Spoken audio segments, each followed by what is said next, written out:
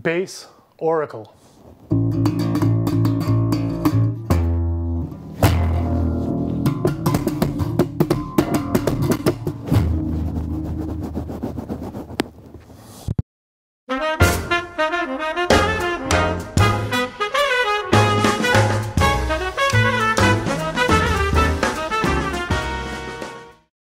Hey everyone, I'm the Saxophone Oracle. This week we're talking about playing bass lines on our saxophones.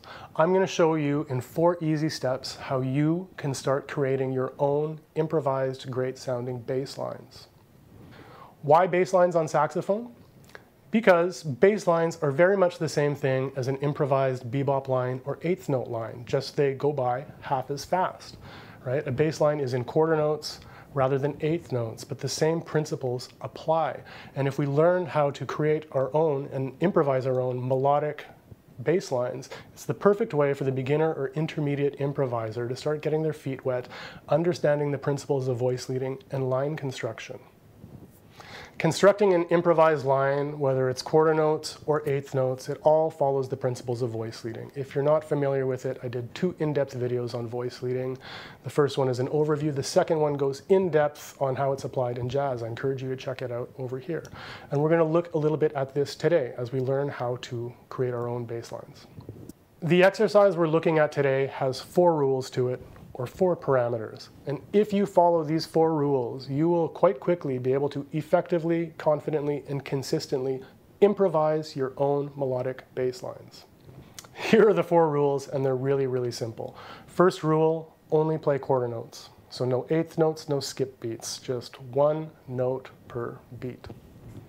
Rule number 2, whenever the chord changes, so on beat 1 generally of every bar, you must play the root. Whenever the chord changes, the root goes on beat 1.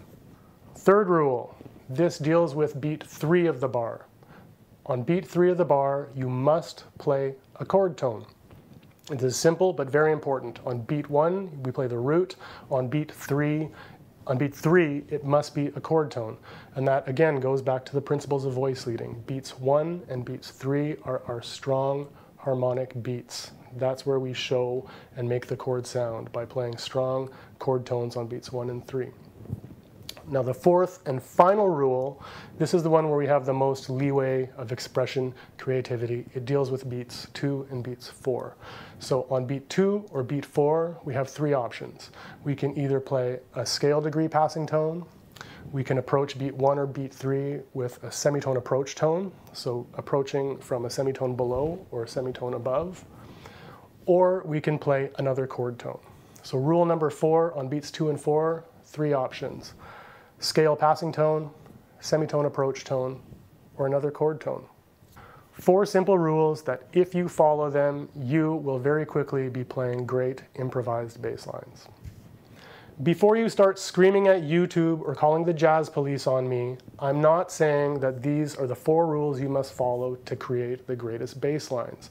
Certainly, if you listen to Ray Brown, Slam Stewart, Oscar Pettiford, Charles Mingus, Dave Holland, whoever it is, they aren't following these 4 rules. There's all kinds of things you can do to make great sounding bass lines.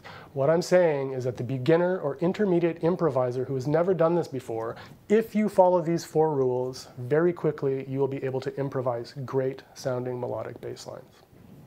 Now I'm going to demonstrate the exercise for you. I'm going to do my very best to follow the 4 rules I've given you to the T. I'm going to demonstrate it over the song All the Things You Are. When I'm done, I'm going to transcribe the lines I've played and put them up on the website so you can download the PDF, check it out, see how I've done it. But this is to show you the results you can get if you follow these 4 simple rules.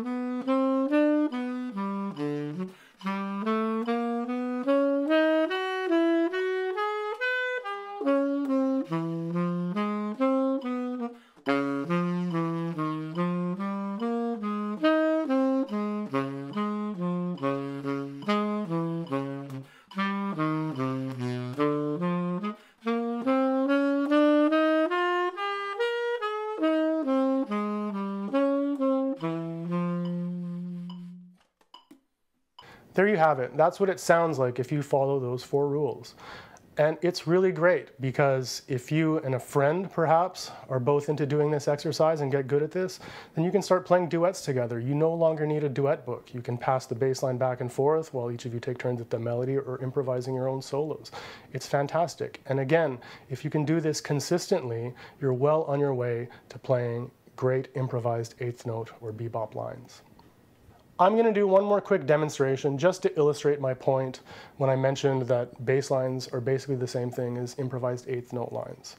So let's imagine for a moment we're going to take the same song, All the Things You Are, but rather than the chords changing every beat, we're going to put them every 2 beats. And I'll play the exact same thing. I mean, I'm improvising, so it may not be exact, but I'm going to follow the exact same principles, playing eighth notes. So essentially, I'm going to do the exact same thing twice as fast. And what does it sound like?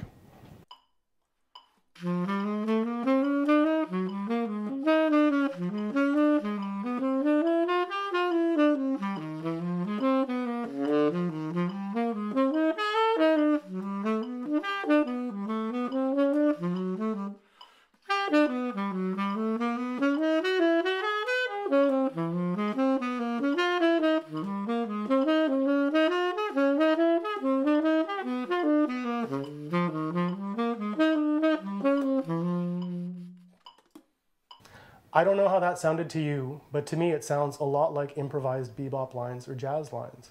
Of course, when we're improvising, we're not going to be following these 4 rules. But again, if we start by working with these 4 rules on quarter note bass lines, we're well on our way to playing great improvised jazz solos. I'm the Saxophone Oracle. This week we're talking about improvising bass lines on our saxophones. I hope you found the information helpful. I hope you found it useful. If you try it at home, please leave a comment or shoot me an email. Any questions, I love to hear from you, and possibly I can address them in any future videos. As always, thank you for watching. Please remember to like, share, and subscribe. That really helps this channel out. I wish you a great week. Happy practicing. See you next Tuesday. Bye-bye.